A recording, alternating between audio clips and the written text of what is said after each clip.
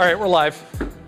Hi, it's episode 18. Are we logged in? We just logged in. Did we log into the your podcast? Username and password? Did we log into the podcast? We were wondering if we were going to be able to log into the podcast, but we are officially We're here. We're logged logged into the podcast. Hope everyone's well. Happy weekend. Hope everyone had a really good week. It actually was.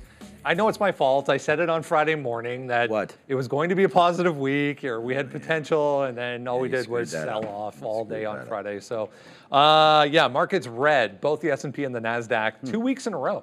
Really? Downside. Doesn't really feel like it. Oh, we had this hot CPI, PPI numbers, right? So I feel like that's fine. We'll get to inflation. Do you believe the thing where they say like a market, we need pullbacks to be a healthy market?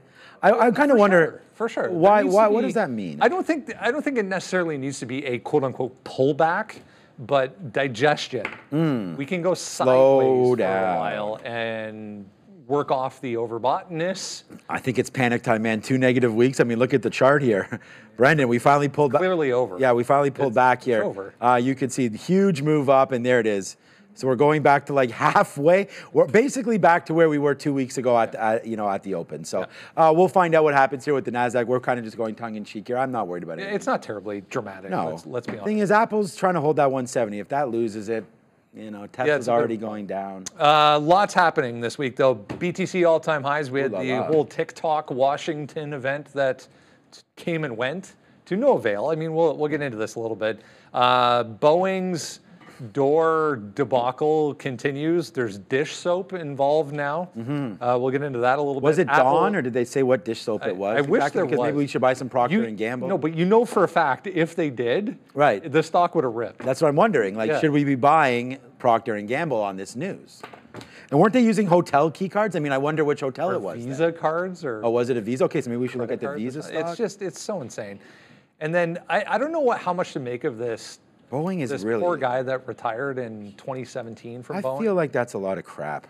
And he was over in the UK, and they found the guy dead, and he retired back in 2017. Is that true? I saw it on multiple websites. I mean, that means people do die. Nothing these days. I'm not, I don't know the guy's age or nothing. Wait. But to claim that some guy got knocked off because he's a whistleblower for Boeing, it's possible. Wouldn't be the first time that happened. Timing's convenient. Wouldn't be the first time, but anyways, I don't know. Let's talk about Bitcoin to start things off, because I do think Boeing's a buy down here. All-time highs. We'll talk about it. Oh, crypto? Yeah, let's talk about crypto. Yeah, I wrote down a few things about crypto today to talk about. I mean, the thing about it was, I just looked at something that we're going to talk about later as we go. But look, the thing about Bitcoin is we keep going up and down, and who knows where we're going to settle out. I mean, I just think it's become a great trading tool right now at some of these levels. And a lot of traders, I feel like, are using some of the volatility in the name to really just go on. Like I said today, I put on the sticky note for the first time that IBIT. Yeah. Because now we're looking at these ETFs with a lot of volume. They're viable. Huge inflows into that. And Bitcoin, I don't even know like what the levels of Bitcoin are that coincide with some of these ETFs. A lot of our focus is just on this now as a security. And I mean, I have Bitcoin. I just had the chart up. Right here. So we're at the time of this talk, it's Friday afternoon. We are at a nice little level here for BTC. I'm going to call a 15-minute chart. We had a nice move today up into, I mean, the high 73.7 up here. We've just made that. We had a high of 70,000. This is just in the last hour or so. We went to 70,500, and then we closed at 68 and change. I'm pretty comfortable holding these levels. If you're going to look at a daily chart for Bitcoin, what I wanted to say about some of this investment into Bitcoin is here, look, it's 3.7 times. This is according to something that Goldman Sachs put out. It's 3.7 times more volatile than gold. The coin, yes. Bitcoin than gold over the last 3 or 4 years. Yeah. That's pretty obvious. I just wonder if that is too much volatility, too much pressure for it to get real inflows into it, like real money.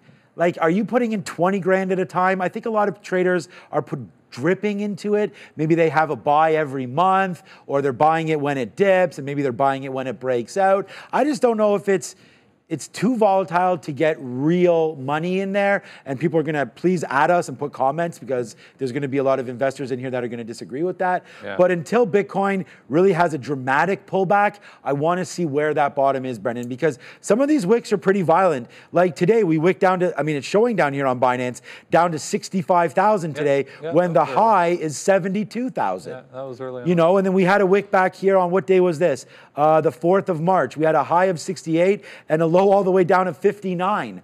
It's just, that's big. You know, and it's like a stock, you know, $68 down to 59. There's some big movements here, and we've seen Coinbase do the same thing. So I feel like this dude that's taking our picture right now, Fabian, it's more younger generation interested in Bitcoin. And as that wealth starts to accumulate, like, let's talk about this here. All right, we're going to get a lot. Hey, what's up? My name is Sean right now. Sean Cantina, find me at TraderTV Sean. You find us everywhere all the time. But Brendan, you know, we're going to have a huge transfer of wealth because the population's aging out, and a lot of that population has a lot of money, as you know. The biggest ever. So I just wonder that when the younger population gets some of this money handed back down, whether or not through the will or however it is, and they have to now start to deal with it. You're taking a lot of pictures there. The guy's got a really loud Is it paparazzi up in here right now or what? Very loud shutter on this But my idea is this. Oh, it'd be cool if you heard it. I think that sounds nice. Like we're on the red carpet here. Right. But the idea is this. As transfer of wealth comes through, I wonder if I all of a sudden had like, oh, okay, here's $100,000 that, you know, that's passed down. Yeah. What part of that investment would I put into crypto? Yeah. I still think we would go the 5 or 10%. But the older generation, my father would never put 5 or 10% into that at all. So I actually think that there's a huge tailwind coming with new capital. It just got to get into the hands of the younger. Then it will push into crypto. We've seen Solana, by the way, is absolutely mooning. It's altcoin season with Solana, up 35% this week. Crazy that we're even back here again. We had this whole conversation going back to, you know, COVID or pre-COVID. But I want to get your take on an idea that I had today that is kind of interesting from the standpoint of a trader. And you kind of alluded to this, that we have these ETFs now to trade on an intraday basis. There was a lot of intraday trading going on in crypto itself during the more volatile periods. How much of that volume and how much of that trading activity has now transferred back into the actual stock market via these ETFs? Because as you said, tons of liquidity, tons of volatility, and tons of opportunity in these ETFs as a result. I mean, even today, I just looked at IBIT right here, and it is 1.86 times relative volume today. So even today, you're at 2 times relative volume. So we are starting to get some huge increases in, I don't have volume up here, but I just think as it looks more and more like these charts, I'm excited for these ETFs. And we talked about this, Brendan. I just think it's so easy now to buy Bitcoin and not even worry about the actual coin itself. No more Web3 wallets, no more Dapper or anything like that. It's straight in. It's straight into your 401k or IRA or wherever, and you can buy one of these ETFs. I just think it makes it so easy. And we wait for the Ethereum ETF. All right, we're going to get to... You're in some of these ETFs, or no? Are you out of Bitcoin? The ones in Toronto. The Canadian ones, right. And by the way, Canada was the first country to do this. Yeah, that was... Same as marijuana. And 4 years ago? We got those? I feel like it might have been... You know, it's funny because you mentioned that, because I remember when we first got them, it was near the highs. Yeah. Because I remember looking back at my account when it was all the way, when Bitcoin had tanked, I'm like, how am I long this? And I'm out of the money like 50%. Oh my God, my average price is I know, it's so like we're just getting back into the money now. So bad. We're going to talk about MicroStrategy coming up here, but... Oh, good. I mean, there was this JP Morgan note. We can touch on that maybe first, but JP Morgan suggesting that the inflows to both gold and Bitcoin, everyone, you know, suggesting the simple fact that Bitcoin is going to become a store of value and an investment tool from that standpoint. JP Morgan suggesting that it's not there yet when it comes to the amount going into Bitcoin versus gold, but it's basically neck and neck. I actually saw an article that made the argument the other way, that if you consider the value of the actual holdings, it's already past gold. Has it? I don't know. Bitcoin's market cap, I think, was 1.7 or 8 trillion. I'm just talking about the investment holdings, into like for long-term investment, like GLD, like a store of value type idea on BTC. I don't know. I mean, do you see any value really in holding gold?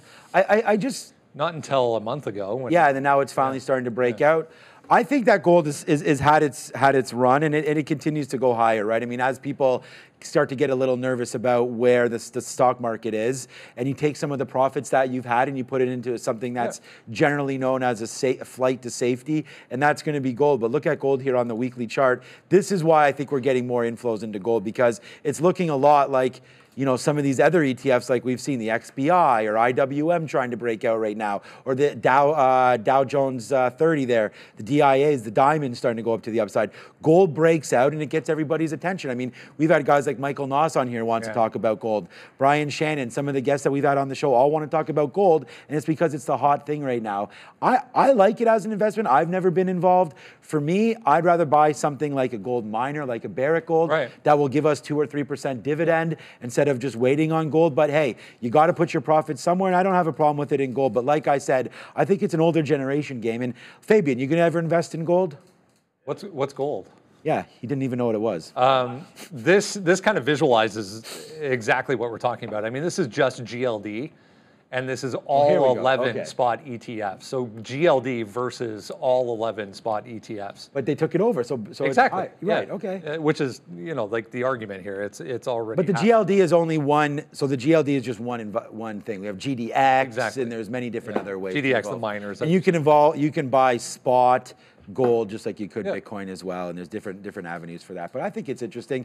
The only problem with all of this is the fees that you're going to pay on that side, and most of them are about, you know, 0.5 to 1%. Some of them have fee holidays for right now, but they will get added on, and that will affect the price movement of your ETF in that way. So you do pay a little bit for that, but I think it's worth it. I don't know. Do you buy the dip on Bitcoin? Way up here? I still want no. Yeah.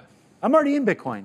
No, but that's what I'm saying. A lot of people are going to be sitting here going, do I add? Do I add? Do I add? Well, do I add? Do I add now? You want to actually? We looked at the chart there. I can give my. Oh no, I think I closed it. That's okay. No, I did not. Okay, so here's. That was pretty dramatic on that. But here, if you're looking right now and you're on the podcast with us, Brendan, I've always said this area. Remember when we were a couple weeks ago on the podcast, we talked about this 50 area holding goes all the way back to 2019, held that level, finally broke out. So just like gold, here's the kind of the breakout that we were talking about, and then here's the final breakout to the upside. So whenever you get a parabolic move, you could put Fibonacci retracements on here, so on and so forth. But I would think, honestly, just looking at this, a push back into this area, 45, I think is where you want to buy, and I wouldn't be surprised if you buy something in and around 50. This is a weekly chart, 45, 50, you dip buy into that. But I think the same kind of thing. If it breaks down through 40, then you probably leg into 25, 30 again. Yeah. So take it like a stock and trade it accordingly, and I think you'll be okay with Bitcoin. Yeah, those moving averages are. But there's that halving event, so we got to figure out that. That's coming up in April. Yeah, so I don't know how that's going to react. We did have. I think it was it Brian on it? Or no, it was Chris Bretcher talked about the miners got hit about 50% the last couple times we've had this. That's a good point. So that's why it's interesting to look at Mara as well. Yeah, so we'll keep that in mind coming up in April. There's a ton coming in the next coming weeks and months. We'll get to that a little bit later on. Let's go to the Fed here because we got a lot this week in the way of inflation data. If you remember going back to Fed Chair Powell's 2 days in Washington last week, the overall message that we heard was we need more data, we need more data, we need more data, we need more data to be comfortable in a rate cut. And now we get a week's full, and then you can tag on the non-farm payrolls number that came last Friday, or a week ago Friday, that was also, I mean, it was kind of in line with expectations, but we get a week of data now that's inflation related, that's all hotter than expected. CPI was the most tame, if you will, data point that we got this week, basically flat, no change whatsoever. This is just highlighting the amount of time that we've spent above 3% on a seasonally adjusted, going all the way back to 1948, which is crazy. This is the 80s. 128. So this is 1989, 1990. Consecutive months above 3%. 35 we are now. That's a lot, no? 35 months above 3%. I thought I read something that the average inflation rate is in between 3 and 4%, averaged out over like the last 60 years or something like that. So I feel like we're comfortable at that spot. And that's, I think, the underlying issue here and the overall point. I mean, we had 500 straight basis points to the upside trying to control inflation. Yeah. They bring it back down. They don't move that number. Yeah. Still added that all those increases are still in the market right now. At some point, they're going to have to come back because it's affecting, in my opinion, it's going to start affecting the home. You know, we just saw that from Zillow. There was news today, not controversy, but a fee issue there with some of the real estate. I don't think that's a big Fed issue by any stretch of the imagination, but at some point, they're going to have to come down. I feel like this market is really heated up. They're not supposed to look at the stock market, but are we going to eventually stop buying things? Do people stop buying new cars? Like I know, but really when does it stop? And I keep pointing to the jobs. I think they're going to have to do something here in a way that is not going to be favorable to not only the market, but to investors and to consumers across the board. Because, and we were talking to Frank again this week on the show about this, the market, the stock market specifically, is getting comfortable. I mean, we're at all-time highs. Is getting comfortable with 3% inflation, but yet they're still pounding the table on 2% is our target. We're going to get this to 2%. How they do that, nobody knows. At this point is a huge. Well, we saw 60% of that number was shelter and gas. Yeah, and we've talked about that. They can't control that. It's the same old, same old. Like it just continues. It's going to get a lot higher if there's, honestly, and we also have this election year. Yeah. So as you know, China gets going again, if that economy doesn't heat up, I guess that'll be good for oil because then there's less production happening. It's bad for the economy. You showed that chart today on the show of population growth. Yeah. And China's actually okay, but do you know what I thought about when I thought about that? Yeah, so China was like the only huge nation, I don't want to say G7 nation, but you know, large nation that had a declining population. But the problem is then we have to believe the numbers that are coming out of China. But that's bad for the overall. But do we believe those numbers? I mean, I don't know. I don't know. I mean, we'll talk about so much stuff out there right now. We have ADRs on our list here with a CPI from China. That was yeah. A CPI I actually want to talk about that as well. That was not good either. So yeah, it doesn't look great as far as that economy is concerned. But the big point here, FOMC meeting next week. Right. So this is the March meeting. Remember, we sat here in January and we thought it was 60-something at least. Yeah, that we're going to get half a point worth of a cut and now coming up. Zero. What is the odds? Zero, right? It's zero. It's 99.9, I think, that nothing's going to happen. But as a trader, we want some action here. We can't just keep coming out as expected. 99%. Nothing's going to happen. Come on. But we are going to get the first economic projections from the dot plot this is back. And another version of the dot plot. So we get to see where they plot those dots finally. The ever exciting dot plot. Yeah, you should see Fabian. He's so excited over there. This will give us an indication of what has changed since December. The last one we got was back in December, and that was the one that said we're going to get as many as 6 rate cuts coming up this year. I know, isn't that crazy? Now it's looking like we might not even. The market's overjumped that, right? Because it was a lot of us that were thinking that we are going to get 6, 7 something rate cuts. Yeah. And it doesn't look like we may. Do you think there's a chance we get none? I don't think that's possible. I think something what is about going if oil does come down and housing? Something's going to have to change. Exactly. Yeah, like something is going to have to change for them to be able to cut. Here's my question though. Considering all of this, we go to next week. We get the Fed. Fed Chair Powell comes out, stands behind the microphone and says, "We need more data. We need more data." He's going to say the same thing because what else? Always does. The market just continues to go up. Yep. Does this even matter anymore? Nope. Because it doesn't really seem like it. No. No, I mean, the Fed just keeps rolling guys out. They, you know, some of this Fed speak just keeps on happening. And they're like, we're looking at employment, we're looking at CPI readings, core, you know, PPI coming through. And they all came hotter. So they all came hotter than expected. So they actually can just sit on their hands and say, it's heating up again. We better not cut these rates or else it's going to just march back up. People are going to start spending more money, creating a bigger inflation problem. And then we go back up to the upside. But I keep saying the same thing every podcast. I mean, here it comes again. This is from Challenger. I don't know. We just saw here, U.S.-based employers announced almost 85,000 job cuts, not dollars. The number, 85,000 worth of cuts in February, up 3% from 1 month prior.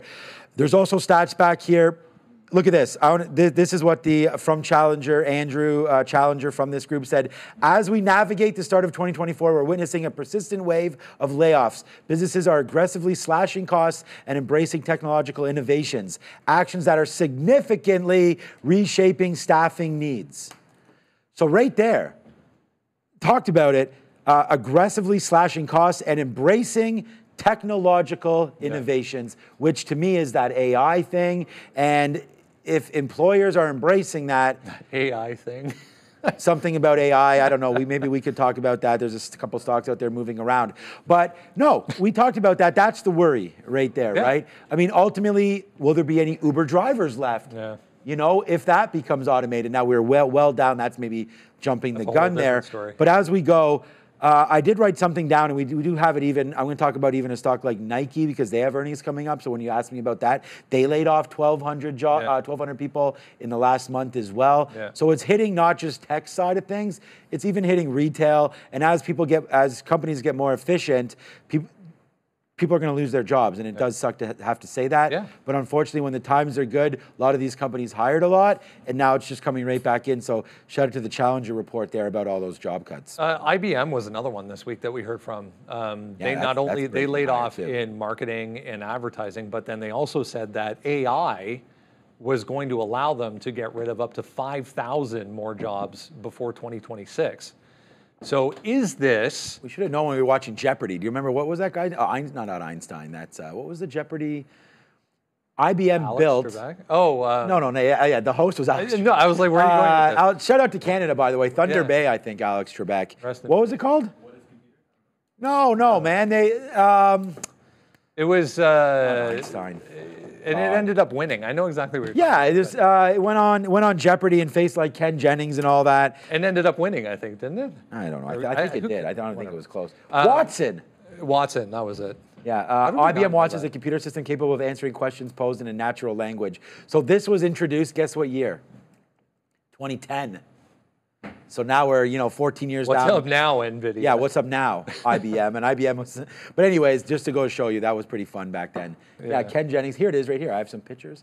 All right, yeah, look at this. Watson. Here, look at it. $5,000 for Watson here. Brad had also $5,000. What the? Look at this picture for Watson. $77,000. Crushing. When it made this Jennings dude look silly at 24. Watson crushing. That's gotta be everybody in Jeopardy right now. Shout out to IBM and holding that I have as well. I like that stock. But as you were saying, is this are these job cuts related to AI specifically, or are these job cuts front-running an economic slowdown? Economic slowdown? I don't know if we're going to slow down economically. No, I would say it's just front-running companies' decisions, because I feel like when you invest a lot of money into AI, you have to make it back somewhere, and unfortunately, it's going to be in the HR department. I know you have a few things on MicroStrategy here. So this is I wanted to show this real quick. I was wondering if we were going to get to that. I wanted to go back. This is the weekly chart of MSTR. Yeah, that's exactly what it's madness. Absolute madness, and volume accelerating at the highs here for MicroStrategy. There's, do you have that chart? I'll grab it. Go ahead. I want to grab that chart of MicroStrategy versus Bitcoin, because it's basically the same thing at this point. Okay, so just so everybody understands what's happening with MicroStrategy, MicroStrategy is not even really a company that does anything other than buy Bitcoins, okay? So the thing about MicroStrategy and why it's up so much, and we'll wait to see the relationship between Bitcoin and MicroStrategy, thing is that just in the last 2 weeks, it's gone from $700 in the last 3 weeks up to 1.7K. So it has gone up about 130% or so in 3 weeks. That's not what Bitcoin's done at all. And the reason why they can do this is because they're acquiring Bitcoin through debt financing. So imagine that, all right? Right now, they're dropping out debt. So they're having an offering out there, and they're raising $800 million. What they're doing is going to pay 4 or 5% on that $800 million, Brendan. But instead, they're dropping all of that $800 million into Bitcoin. Yep. So they're saying, we'll pay you 4%, whoever wants some of these notes, and then we're just going to drop that money into Bitcoin. So when Bitcoin goes up 5%, they've now just made tons of cash. They're never going to, that 4% is already paid off in one little move. And then now they're holding the underlying Bitcoin. So Unfortunately, I have a story to tell about MicroStrategy, and I have a feeling it's not going to end well.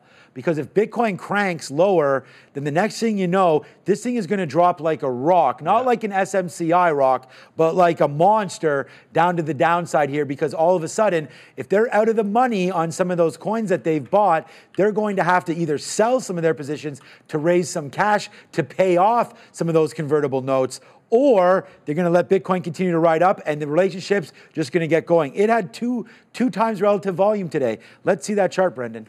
Yeah, we can show that. I was just reading as well. As of March 11th, 2024, this is from bitcointreasuries.com. As of March 11th, 2024, their average price is 33.7-ish. MicroStrategy. What is that chart saying, though? Bitcoin versus it's just a price relation. Pure price relation. Right, red is Bitcoin. Yeah. So it's just highlighting the symmetry. Yeah, just the the symmetry. Yeah. Oh, okay. I wanted to see the relationship because Bitcoin over the last week, so if we look at IBIT over the last week, it's gone, so for 3 weeks, it's gone from 30 to 40 bucks. So IBIT's gone from 30 to 40 bucks in 3 weeks, right? So MSTR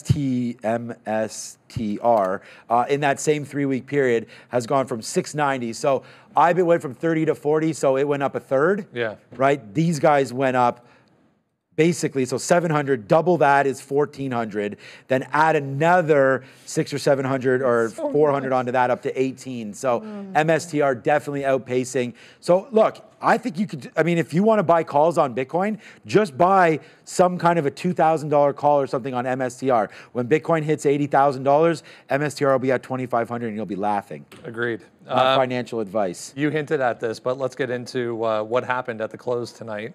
Again, we're recording this on Friday. Happy weekend to everyone. Hit the like, hit the subscribe, and leave a comment or a question. I want to see some more comments. Yeah. Like last week, the comments were like, oh, where do we think NVIDIA is going or something like that. But last week, do you want me to ask Brendan a question, or do you want to know something about Fabian or Ramin, or some inside notes about Sharif? What's your favorite hot dog restaurant in Toronto?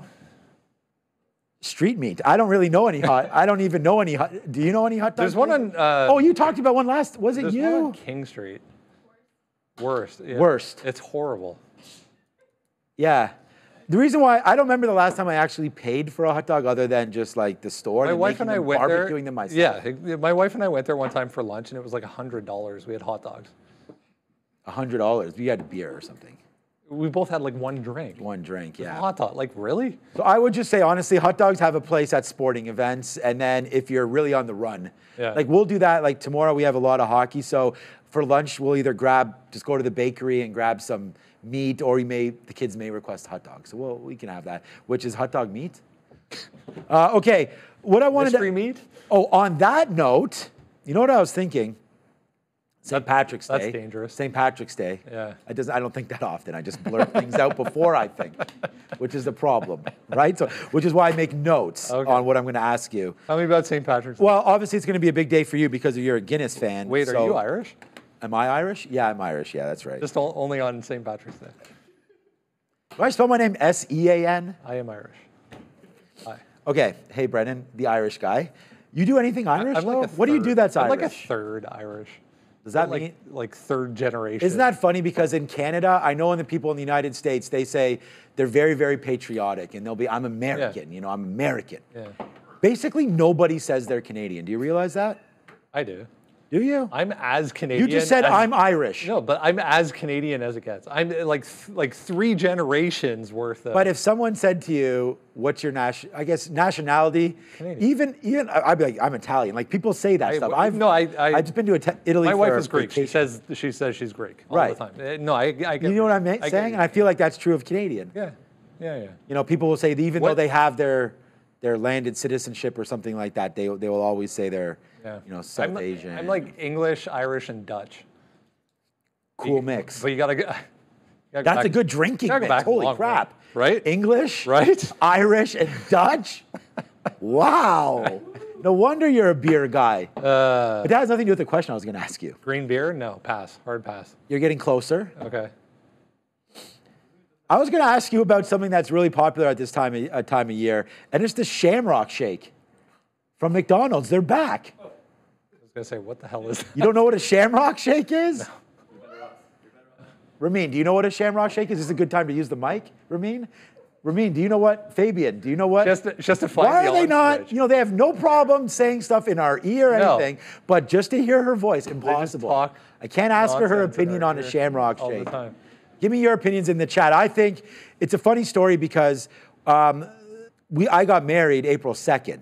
Okay. So it was close to St. Patrick's Day. April Fool's Day. So when my wife had her bachelorette party, April Fool's Day, I was going to put that, it's a good thing April Fool's wasn't the Saturday, because we got married on a Saturday. That would have been hilarious. I'd be psych. April Fool's. I'm out of here. No, so my wife, apparently all of them, they went up and actually Neil's wife was there as well. Oh, nice. At the bachelorette party. They went up to your neck of the woods in Collingwood, and then I guess all of them on the way home or something like that, they were hungover, et cetera, and they had shamrock shakes, and Marissa said she never threw up more in her life because it was like a rough weekend, and then they had shamrock shake, and she could never have one again. Is it, like, it's green soft serve? I think it's mint, isn't it? No, it's just like soft serve. Yeah, it's like a chocolate shake, but there's some. I now have to look it up. I shouldn't have brought it up if I didn't know the exact ingredients. I'll bring it back to the market. God forbid our staff over there looks it up for us and lets us know. There we go. Our crack producer. If you're on air, you can see them now. Wait, okay, they're not even waving anymore. No. It sucks. The shamrock shake sucks. It's minty and minty. That's what it is. That's all it is. It's just nonstop mint. As I said, pass. Are you a mint ice cream guy? I am not. No. Actually, if it's really hot outside, chocolate mint. Is it a Christmas just straight up like green mint? No. Klondike bars are good, yeah. Yeah. Klondike bars, why not? That's like the chocolate with it's like a soft serve, like a soft serve surrounded with chocolate. Isn't that what it is? I don't know. We're getting a little off pace here. It was 18. Wendy's Frosties, it was I like. 18 degrees Celsius in Toronto this week in March, so rightfully boiling wearing this sweater here. I thought I put some merch up on the screen. Let's bring it back to the market here. Why, though? We got, I know, I have no idea. All right, let's S&P inclusions happened Friday at the close. Ends up being super boring. Super micro was super boring. No, it was really negative. I mean, last episode, we talked through the mechanics of this trade. And it was 2.5 million shares that needed to be bought. The imbalance came out, I think, a small sell. It was like 100,000 or something like that. Neil shot about on the show. I think maybe 200,000. And it's nothing like the same. Absolutely crushed. Here's the chart right here. Look at this. Nasty move to the downside. This is often what happens, man. We talked about this. Look at the shiny thing, and then next thing you know, it goes to the downside. So super micro, if you're not watching right here, at 3 o'clock, we're at 1.14. So at $1,140. And to Brendan's point, we just tanked. Right here at 350 when the imbalances came out, it was not what anyone expected. So we were at 1.14. At that point, we were down only $30 to 1.1. Then all of a sudden, those imbalances came, Brendan. Everyone was expecting a huge bid. And quite frank, everyone on the floor was the same way. Neil and I were the same way. We had our bid set up. I was making sure I had the right keys set up and everything. And all of a sudden, it came out a small sell or buy. Anyways, it was not what was expected. And we just went down immediately in 1 minute. And it's not that dramatic, but it's still $20. So you got 1,000 shares there. That's 20 grand. Thank you very much. Bye-bye. And then at the end of the day, we come right into the close and hit down near $1,000.70. So about $70, about $130 to the downside there in the last hour when everyone was expecting a bump. Nuts. Absolutely nuts. But you know what? It goes to show you that was done already. Because it was announced 100%. Live on the show. Remember, you're like, SMCI and Deckers are now like merging together. And I was like, oh my God, they're putting like chips in shoes. This is going to be fantastic. But not the case. No, not the case. So SMCI, I still think it's a nice little trade there. But again, short float of 9%. We'll see what happens. 55 million shares. For anyone who's wondering, what does this all mean?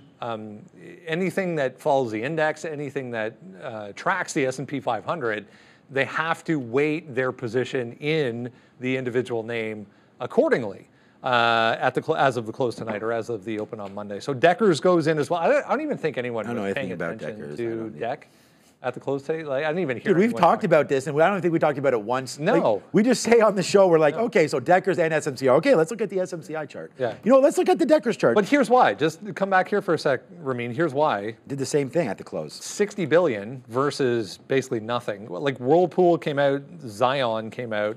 They're both 6 billion, 23.7 billion. SMCI by far the biggest. Go ahead. No, I was just going to say, Deckers, the chart over the last week pretty much looks the same as SMCI. We get a nice little bump up. We hover around here. And if you look at what happened today, Brendan, the exact same thing. So here's 3 o'clock for Deckers. It was 9:23 and change. It closes at 9:10. Like, I mean, straight down. Yeah. Straight down on what should have been a bid. Yeah, this is just a chart. Not too much volume. Today's volume, actually, today was 6 million, but I believe, what was it at the close? You said 20 million or what was the amount of shares? It was 2.5 million to buy. Okay, they needed to buy. Right. But at that time I looked and they had already done like 5 million on the day. Yeah, so I want to show you this up here in the top right. Its relative volume today was 27 times. So that's high. So that's high. So that's something that you want to look at when you're looking at this. And it was just basically faded all day, man, all day. Moral of the story. All day down. No one ever trades Deckers.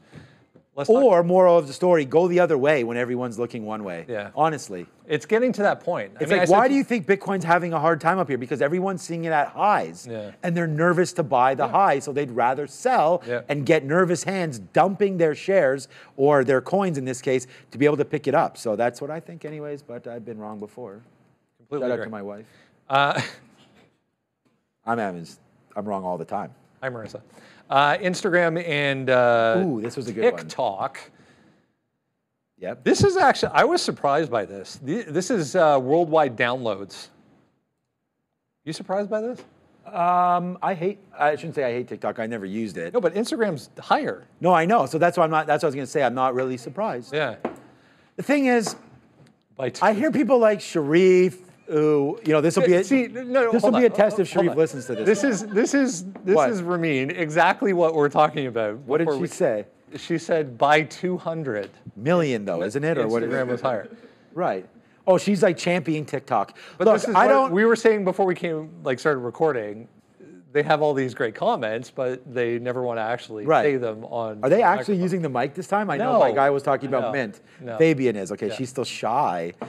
You know what? She's probably waiting out for more money. Like, I ain't speaking until we put this in my contract. Which, by the way, I need to rework mine. No, my only thing about TikTok is that it's controlled by the Chinese government.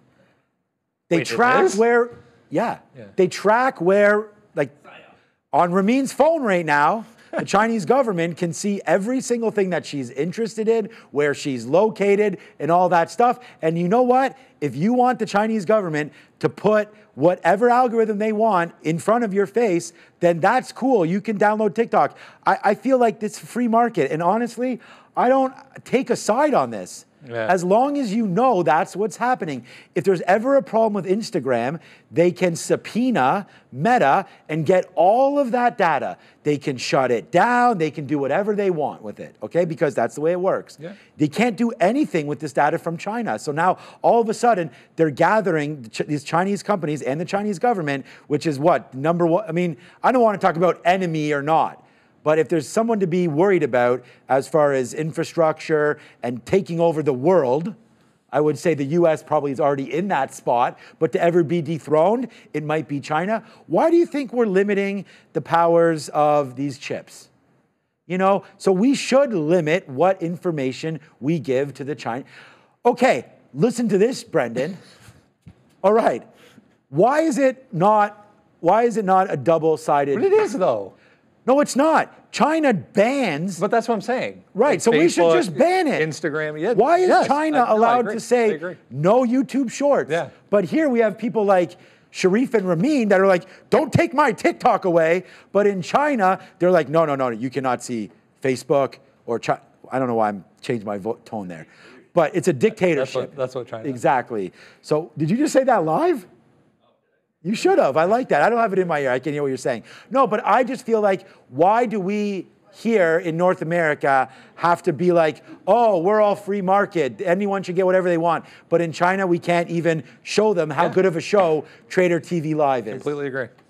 You take it like that, whatever it is. It's all about money, baby. One thing to consider here. Are you part of the Steven Mnuchin bid? No. No, okay. Everyone else is, but right. You talked about that earlier.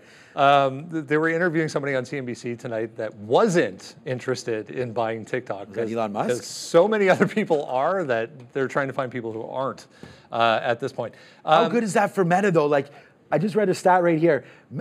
Instagram's total or Meta's total app downloads period, so I guess that would be WhatsApp, Instagram, and Facebook, grew over 20% year over year. Did you hear what Trump said though? Did I hear what Trump said? What this time? About Meta and Facebook? He was calling them bad now, right? Yeah, that they're like the downfall of. So I was also reading something. People think that there's some money exchanging hands here, and we're not. I know it's a podcast. Maybe we could say something a little bit more. But Steven Mnuchin's trying to buy TikTok. Former finance Trump secretary, advisor, I believe. No, I thought he actually held some. He did have a position. No, but he's an advisor too. So let's hold off on negative talk here about my boy Meta. On that, Trump officially becomes the Republican nominee on Monday. They're going to say president, or do I have to wait for November? There's no chance this gets through the Senate. Yes, the House passed it. There's no chance this gets through the Senate. Have they said that already? I thought this was pretty much a bipartisan situation. I'm saying that right now. Oh. I thought it was passed in the House. House, I know. It's going to go to the Senate. Trump said on, Fabian almost fell off his chair. Yeah, because he was running to go get a Shamrock Shake. Trump said on Monday that he would not ban TikTok, even though he was the one that actually started this, if you remember back to his presidency. Divest. Now that Biden wants to do it. Anyways, it's not going to get through the Senate. No, I don't think this is I think this is a political thing. It's an election year, so Agreed. Something to talk about. And President Trump likes talking about this, national security, and so does the current president. Yeah. And why not just push it down? Just keep pushing it. Yeah. Eventually, I think it gets done, actually. I think ByteDance just honestly says, someone wants to pay us, we'll figure out, I don't know how they figure out a price, but if they can come up with something, why not just say, you know what, let's just take this and go. There's so many different angles to this because as you said, how do you trust what's coming out of China? So if they sell off just the, North American data chunk of TikTok, do we just trust them when they say, here you go? Did you guys get that? Brennan did the 2 thumbs up. That was great. That needs to be on. You guys put stupid, dumbass things of me on the thumbnail, and we just got that?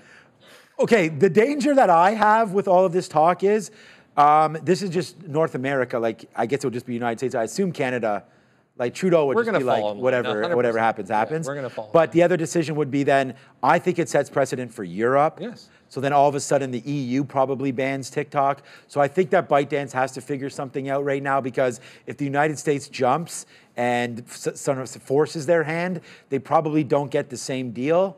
And then eventually, if President Trump or Biden come November decide to make a move on it, they could technically ban the whole thing.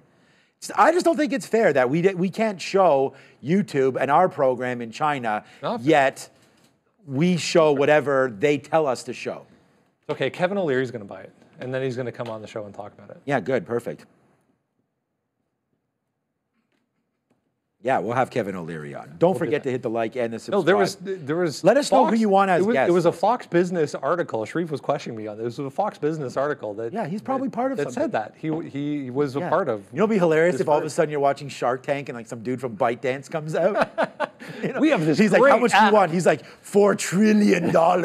He's like, you might have heard of this. It's TikTok. Yeah. And then everyone's like, huh? All right, we beat this. And then they're like, oh, we got to, give you a way worse price.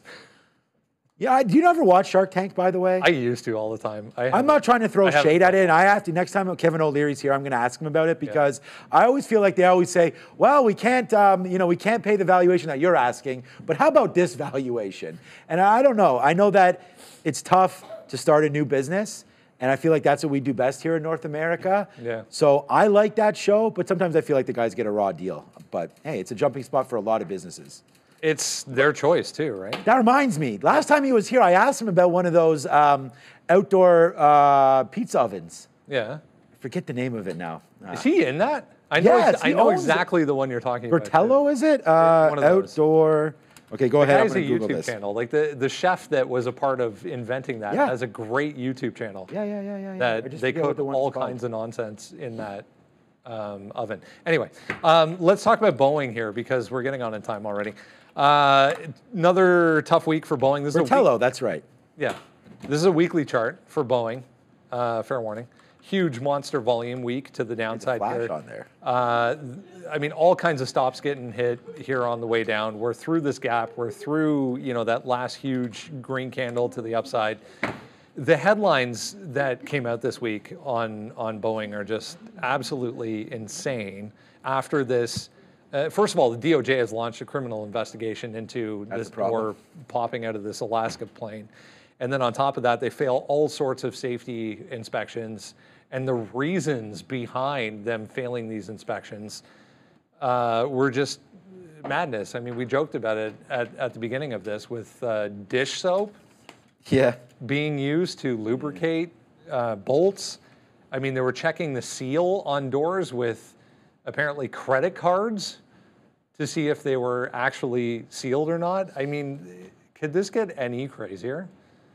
We had talked about possibly buying Boeing against this 200 and holding it back down here to 175, but we didn't know. We thought that they'd only be using soap to clean planes, not necessarily seal the door, not to necessarily check for seals. Like, you know when you get a puncture in your tire and you put like a soap solution, right, and you find out where bubbling. It is. Yeah. Like, I like it as I mean, it's a cheap alternative to figure that stuff out. I just don't know if we should be doing that in planes that are hundreds of millions of dollars and 30,000 feet off the ground. Right, with people in there, exactly, and lives at risk. And we kind of say that just jokingly, but I feel like at what point, Brendan, are we going to start to hear like, look, I'm seriously not traveling because it's already started.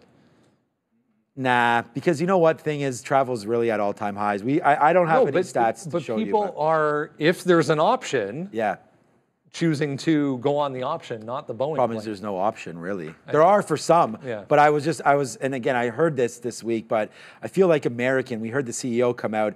I thought they said demand was basically at all-time highs. So no one's turning down these flights. United too. Because of anything to do with Boeing.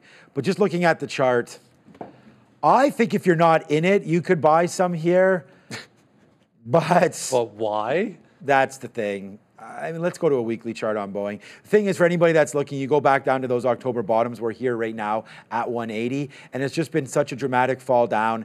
We were making fun of this kind of at 250. I feel like that's maybe when the story started because you had this huge gap, probably an earnings play there, and then we just started gapping below. And the minute you're under a 200 period moving average, there's really no point to buy the stock. We've been waiting for Tesla to get back going as well. Finally we bought Apple once it broke a little bit above that point. And right now, I don't think Boeing's a buy, unfortunately, until we get back into that 215 area. There's so many stocks to invest in right now. Yeah, why? Just go with the Dow Jones or something like that. Just real quick, this is just highlighting the last time there was a significant grounding for Boeing, the drop-off in deliveries year over year. Yeah, well, because they're not allowed to make them anymore. Exactly. So this was last year, 528. What are we going to get? Just got back going again. Yeah, like what are we going to get as a print here in 2024? So that's forward-looking, but it's not going to be good. Anyways, I don't want to waste too much time on this because I think it's well known and talked about. Have we lost? I was going to ask you this later on, but I'm just looking at it right now. Have we lost interest in golf? Like, do you notice the players this weekend? I feel like I didn't even realize that. I feel like this whole separation has like Rahm isn't really there. All these big guys aren't there anymore. I agree. They've really ruined it. Yeah, I was going through Twitter and all of a sudden something came up about it, and I was watching it yesterday. And Shoffley was there. Rory McIlroy had a great day yesterday. Not so good today, it looks like. But I mean, look, I'm not saying anything negative about go get paid. You used to be so excited about it. But now like, I don't even. All these players that have left, like go get paid. Cool, I get it. That. But the historic value of some of these tournaments has just been destroyed. Because now there's no big name players there. People are just going wherever the money is. They'll play like the, whatever, I don't know, Saudi Arabian Open or something. Whatever like they that. are. I mean, because the pay is like $5 million per person or more than that. Yeah, it's insane. Anyways. And on that, I do actually like the model of the team aspect. And then the winner gets like to split it's up fun. There's some fun things. It's different, right? And they had to do something different. You could draft your team and stuff. I think that's pretty cool. I don't like that and again, I'm down, maybe I'm just being too like old manish, but like wearing shorts is fine, but sometimes they're even allowed to wear gym shorts and like jogging pants. Yeah. I don't know. It's cool and everything like that, but here I am in a hoodie. But I mean, it's just, I feel, anyways, a little off topic there. No, I agree. I think the historic value of the players, of all the majors. Master. I mean, they'll all be there for the Masters, but maybe they won't. I don't know. Man. It's different. Let's go to AI because there's a lot to talk about on the AI front here. We'll start with Apple. Picking up this Darwin AI Waterloo, shout out. It was kind of random.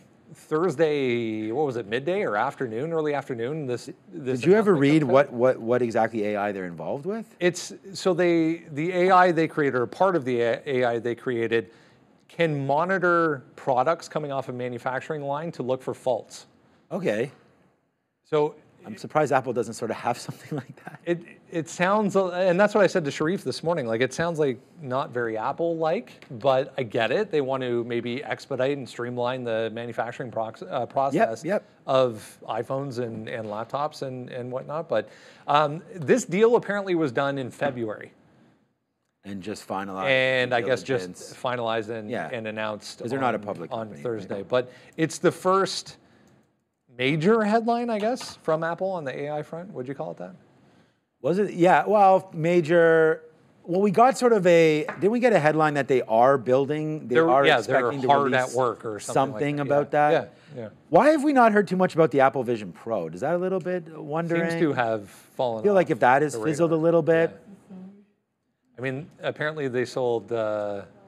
He's editing pictures over there. 100,000 or something. No, so I like Apple because I really do think that some of the Chinese worries are maybe a little bit overblown, and maybe we'll get to the CPI data in China. But it seems like they're starting to spend a little bit more now, and I have some stats for that as well. But again, with Apple, do we want to talk about that? Yeah, let's go. Okay. So I wrote down there, and it's not on this page, of course, but there it is right now. Yeah, so the November China CPI was higher, and I was going to do this when we talk a little bit about a trade idea that I have, but retail spending was also up 10% in the month of February. So I wonder if, sure, they're championing their Huawei phone over there because it's Chinese and it's their phone, just like maybe the iPhone is America's phone per se. The Huawei would be that. But I just wonder if a lot of the Chinese stuff is a little bit overblown there, if they will buy these Apple products that they come through. They still have those mega headphones that they charge like AirPods Max or Air, whatever they are. I feel like they're really high quality, I feel like. I don't know. Fabian said they're disgusting. Yeah, but for that price, I feel like, and I had this talk with my 21 or 2-year-old, and he said the same thing. When is Apple going to do something different than anybody else? Because Zuckerberg came out and actually said that he thought the Oculus was performing maybe even better. And I feel like they're trying to step out with the Apple Vision Pro, and that's something interesting. Too high of a price target, a tag on that. But I feel like China is the key to this. And if China starts to rebound, I feel like money will get put back into Apple. On the AirPods Max, every other person at our gym in their 20s has those headphones. But they're the ones. I'm not even over. I'm talking about the ones that have over the head, over ear, the big. Are those comfortable to work out in? I thought the AirPods Max are the AirPods. I'm not even over exaggerating. Every other person at the gym has those. So on the treadmill it goes you not having them, then someone else that does have them. Yes, I'm there with my JBL. Loser. Yeah, cheap. Loser. Wireless headphones, and everybody else has. I say that jokingly, but that's the whole point. Exactly. Is people look at you and be like, you don't have these? What's wrong with you? Yeah.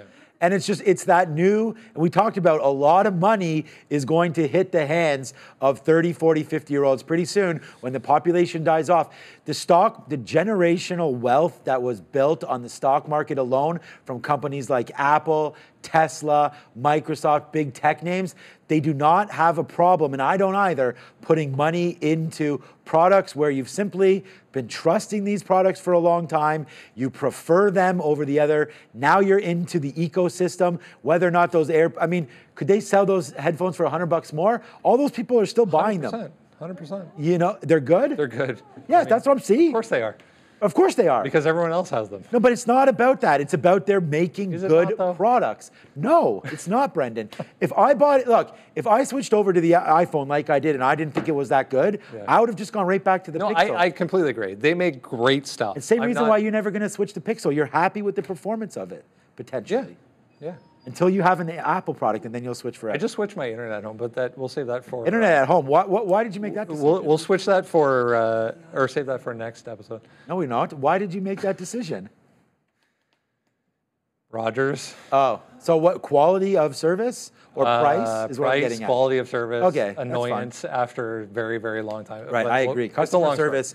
It's a long story. And that's something that AI is not going to solve, by the way. Because I like the chatbots, but I just feel like getting to somebody. Don't you always feel like that's where the we solutions... had that company on. Oh yeah. What was that? Vocodia, something like that. Yeah, let's go with that. Vocodia. They apparently have completely replaced call centers. Right. To a point where it's like conversational. Okay. We'll see. Let's keep going. Microsoft. Sam Altman went to Dubai and got some money on the AI front. Remember, going back a month or so ago, he was trying to raise.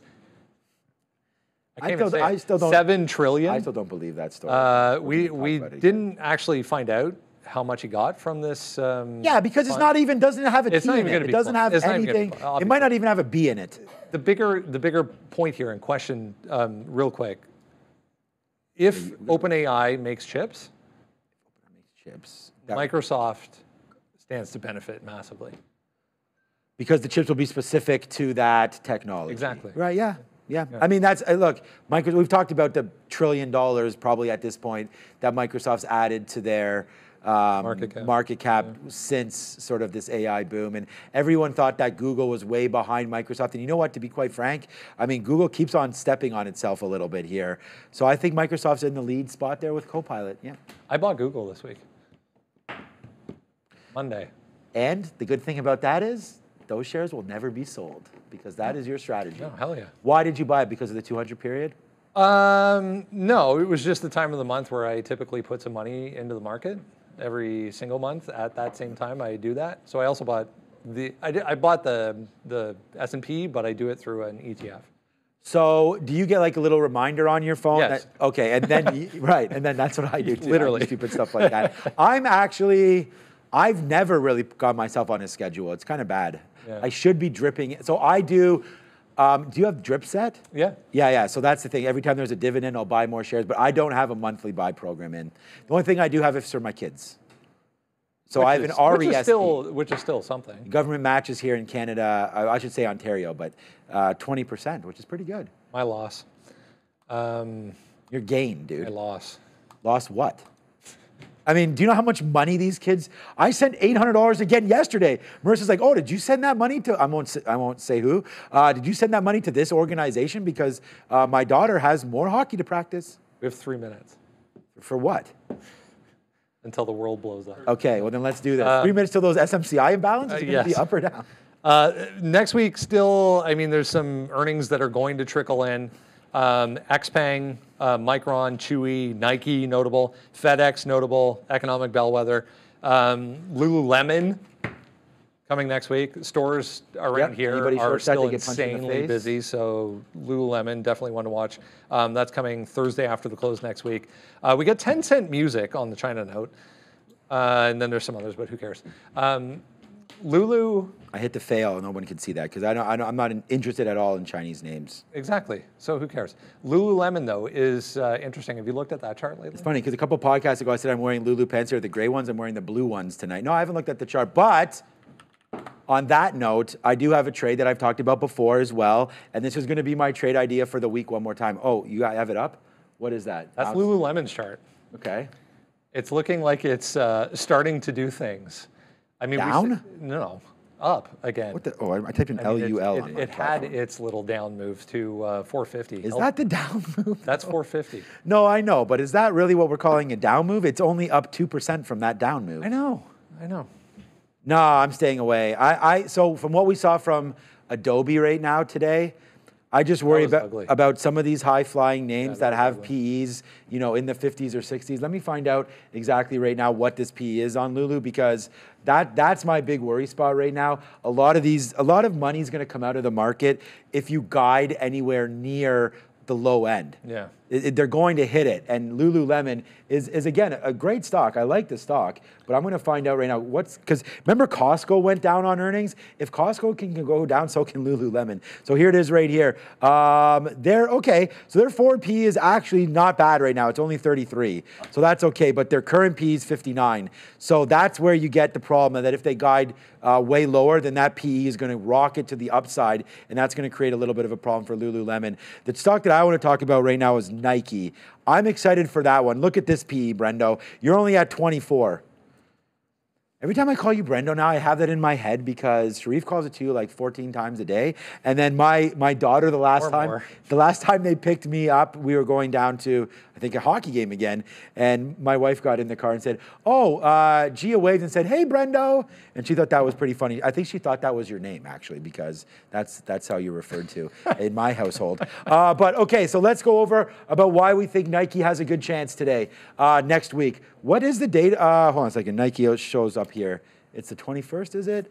21st, yeah. Post-market on the post-market on the 21st for Nike. Okay, so last time they beat, they had an EPS of 103 versus 85. That's a beat. But they missed on China. So they missed on the Chinese sales.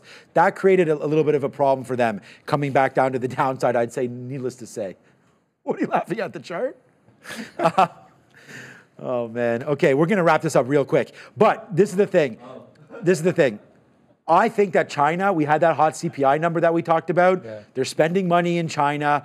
It's up 10% retail month over month. I like that. And with Chinese New Year that just happened, that's a big time for celebrations. Yep. It's a big gifting time. Yep. We know that China and sales for Starbucks and for big names like a Lululemon and like a Nike, they like their big brands. I think Nike has a chance here to have a much better number from China. And you're just, look, you're below the 200 period moving average. I can't say that we're going to load into this name. But if you get a dip here into 90 bucks, I really like that. Unfortunately, I'm not in love with retail, but I think with Nike earnings coming through, and I want to thank Adara for some of this. She gave me some of these numbers. Also, Adidas has been bad.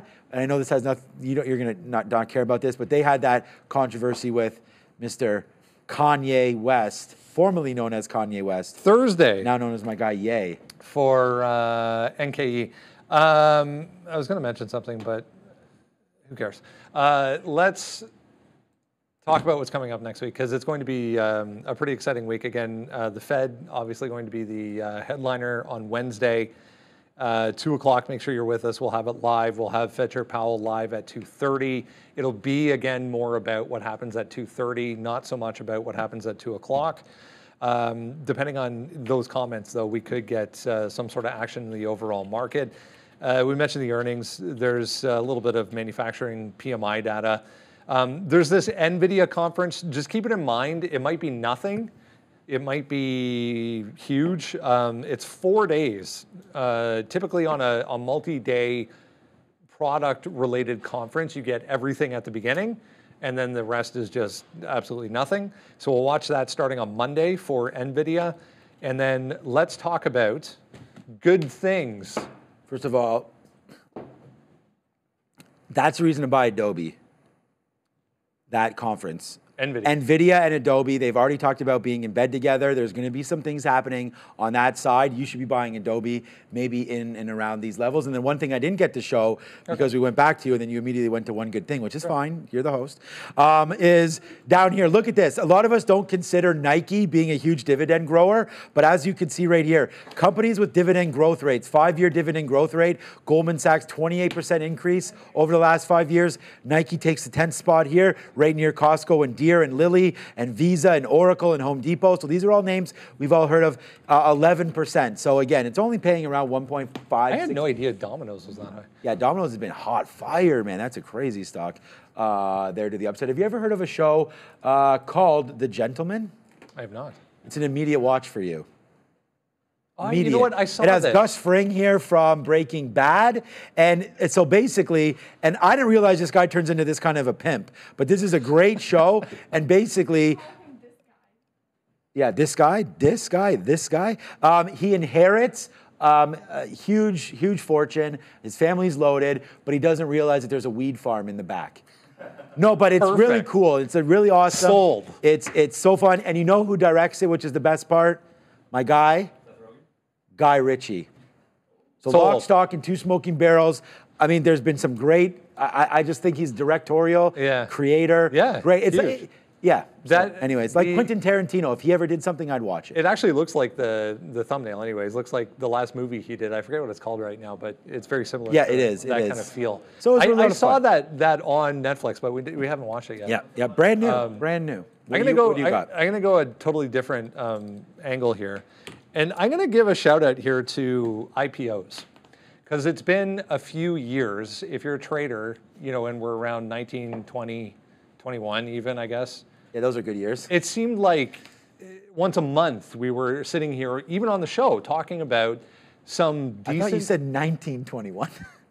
No, like 2019. Oh man, I was thinking like, oh yeah, those were great IPOs back 2021. then. Yes. Okay. I hated those IPOs, but now you're going to go. No, but the excitement, the trade opportunity for traders, it seemed like once a month we were sitting around here talking about, you know, what's the next IPO, and then we would wait for it. Yeah, and then we'd be like, get our orders ready. And then we'd run to the bathroom. That was the best. Run back to the. That was the best. We're like, would it open up while we're still on the air? Exactly. Yeah. We would wait until 3 o'clock in the afternoon to eat lunch because we wouldn't leave our computer monitors. But we're getting Reddit next week.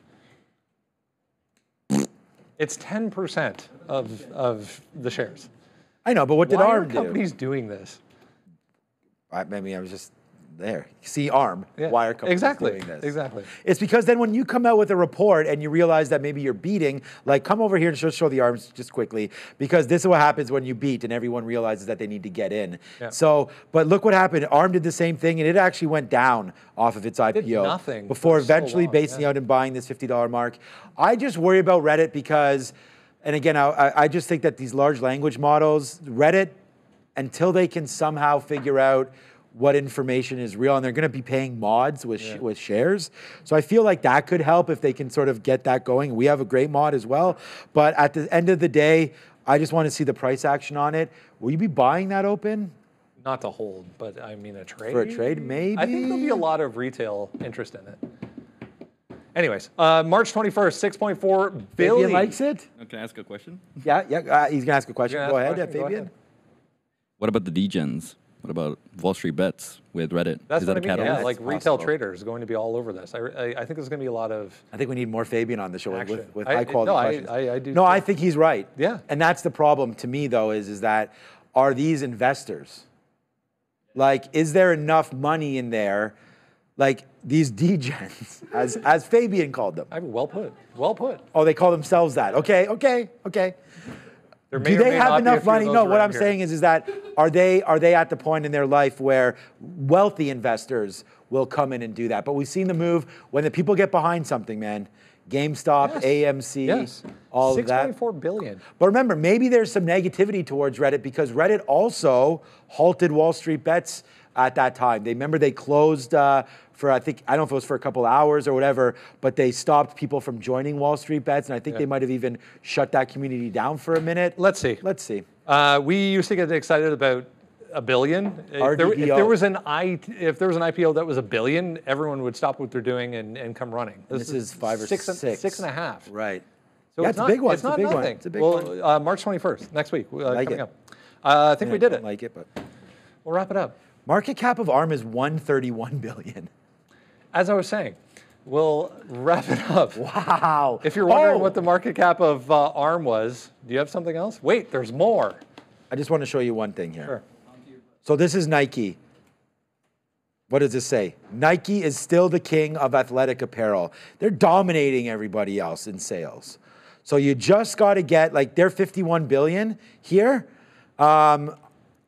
Adidas, this number's coming down after last quarter, 23 billion. Lululemon, the name that we're all talking about, is 20% the revenue of Nike. So like I said, if they can get that all sorted out, fine, great, and dandy. Saudi Aramco I want to talk about a little bit because they've had a monster, but we'll do that maybe next episode. Happy weekend. Energy, I think, is a great trade as well. Another episode in the books here. What is this? What number is this? 18? What did you say about 20 again? We got to get to 20 and then we're good. Have a great weekend. We'll see you on Monday. Join us live on YouTube every single day. Check out the mobile streams. Bye-bye.